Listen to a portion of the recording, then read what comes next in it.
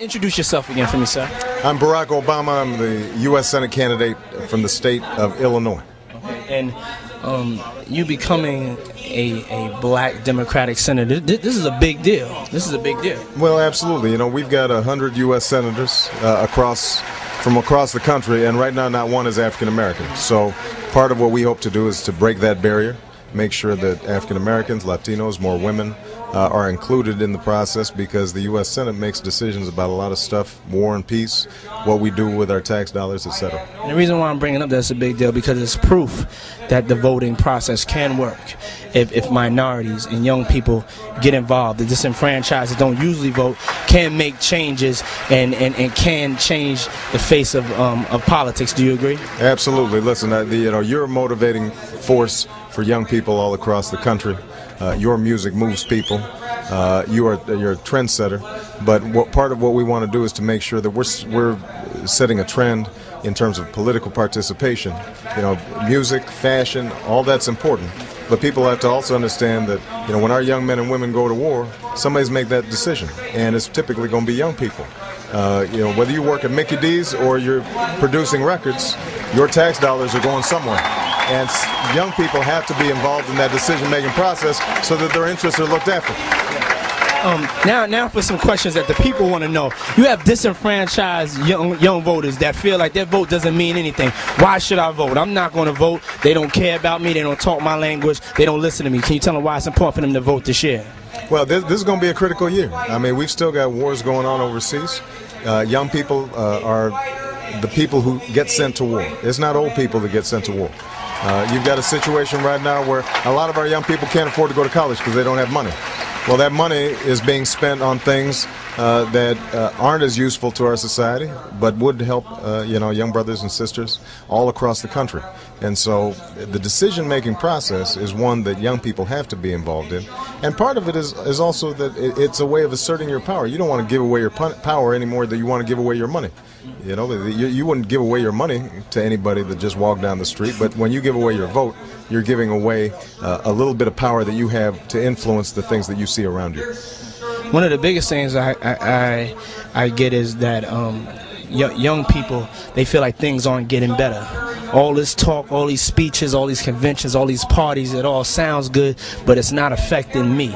It's not going to affect my life. Minorities living in the inner cities, Watts, south side of Chicago, Detroit, New York, Brooklyn, Queens, you know, Miami, Opelika, you know, the hoods all around the world feel like things aren't changed for them. Puff, you keep on telling me you blue in the face, Puff, you blinging. You know, you living in the Hamptons, we don't want to hear that, and this and that. I feel you. So what can you say to those disenfranchised young brothers and sisters that really need the help, that need a change, and that are hitting me with this, and I'm here to try to get some answers for them? Well, listen, things aren't going to change overnight, and folks are still going to have to be responsible for themselves. So it's going to be important for our young brothers and our young sisters to get an education where they can, to focus and discipline on their dreams and how they move them forward. Nobody's going to solve everybody's problems, and so people still got to have some initiative. But it makes a difference once you've decided that you're going to take responsibility for having these big dreams, that somebody's there to give you a helping hand. And it makes a difference if government's giving you a little bit of help or not a lot of help. We got a lot of ex-offenders in Chicago, on the south side of Chicago, brothers who are coming out of prison. They need job training. They want a better life for themselves. But if they can't get a skill or they can't get their GED because there's no money because that money got used in Iraq, then they're going to give up. There are a lot of brothers who've got a substance abuse problem. They want to clean up.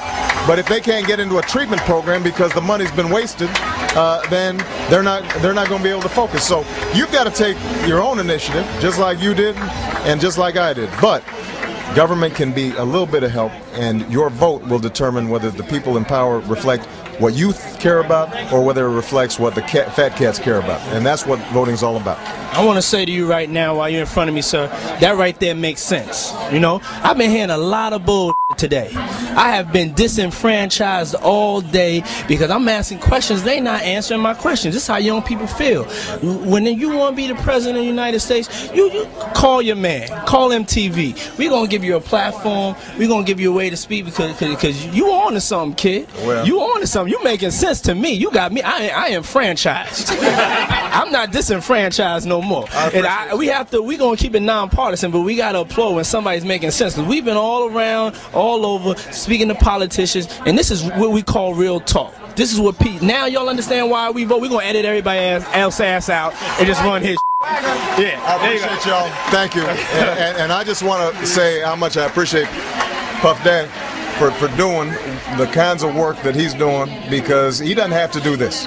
But this is part of what is important about giving back. And all of us have something to make a contribution. There are a lot of brothers and sisters out there who are doing well, but aren't thinking about the folks left behind.